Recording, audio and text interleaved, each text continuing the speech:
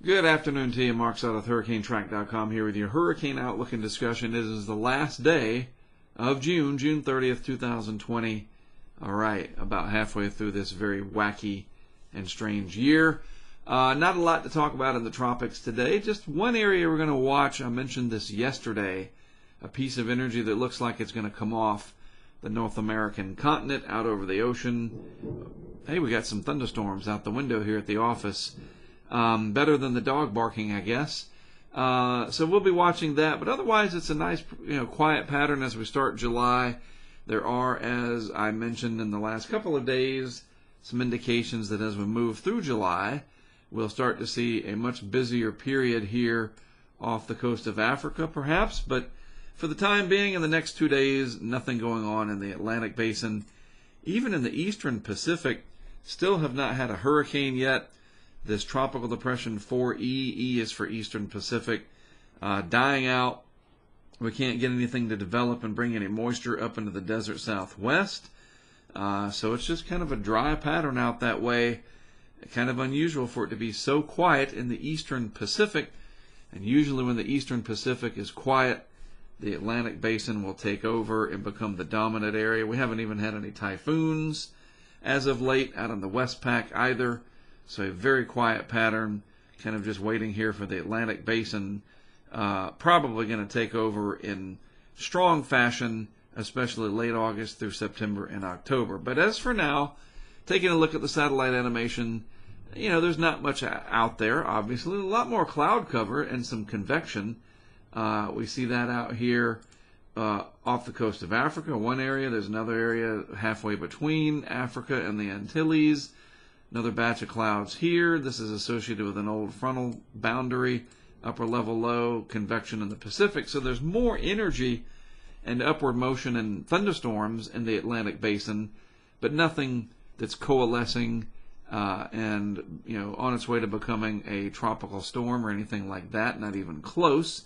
There's this one area of vorticity right here that we'll keep an eye on, but I doubt it's going to do anything. The Hurricane Center dropped the percentage for this to develop down to 0. This is going to move on off to the northeast anyway, so no big deal.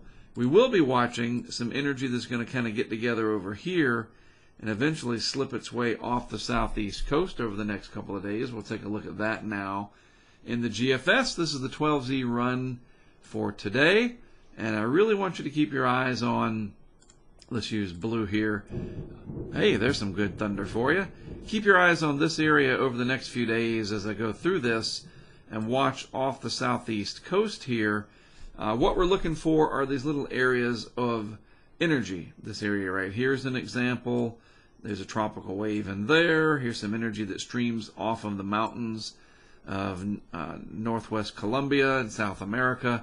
Some energy out here over the Pacific, but nothing bundling it together yet. Everything's spread out. You can clearly see that. Everything is all stretched apart here. This is all lateral, horizontal. This is, large trough right off the coast here. Well, not large, but the energy's not bundled. And that's the point here. At least not yet. Okay, so let's put this into motion frame by frame. It says 24 hours out, 48 hours out, 72 hours out. We can start to see the makings right in here of this piece of energy over the southeast U.S. Arthur 2014 had its origins from a continental system. Barry last year came down off of the continent and moved its way back over into Louisiana and other systems. So this is definitely a common situation. It's not like it's rare. We do get this to happen. So if we move on out to 96 hours, and then finally by day 5 at 120 hours out, GFS has this off the southeast coast, and water temperatures are warm enough. We know that.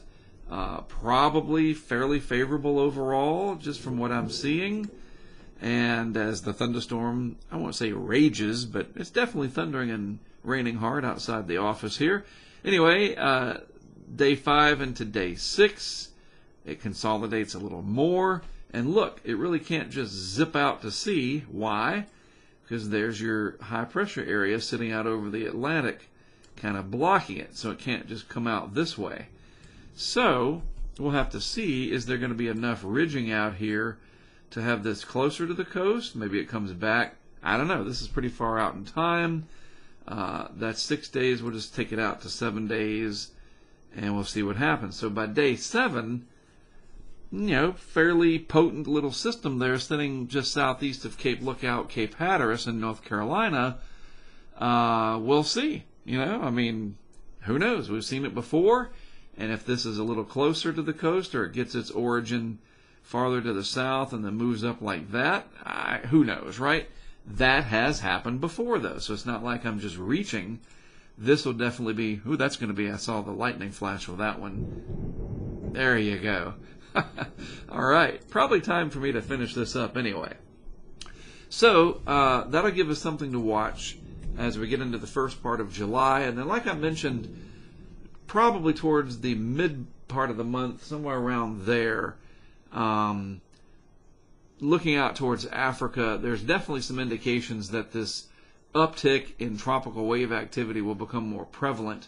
So that's a couple of weeks out. In the near term, for the next 5 days, we do have something to watch, and I bet if this continues, and this just makes sense, that by tomorrow, I would say by tomorrow afternoon, if we continue to see this evolve in the modeling, the National Hurricane Center might issue one of those rare, put the yellow X over land and then the development area out over the ocean. We've seen that before.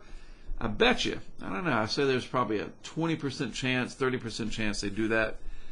I'm just making that up. By tomorrow afternoon. I'm serious. I got a hunch that that's coming if the model trends continue, which of course makes sense. It's not like I'm seeing something that nobody else is. And we'll see what happens with it. All right? All right. Well, enjoy your last day of June, and if you're in the Wilmington area, you can enjoy it with some thunderstorms. All right? I am Mark Sudduth, as always. Hey, I am. Wow, it's raining hard now.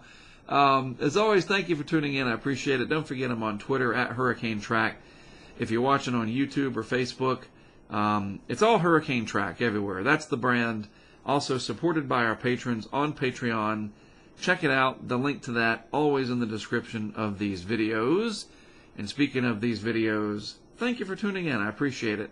I'll be back with more for you tomorrow as we start the month of July.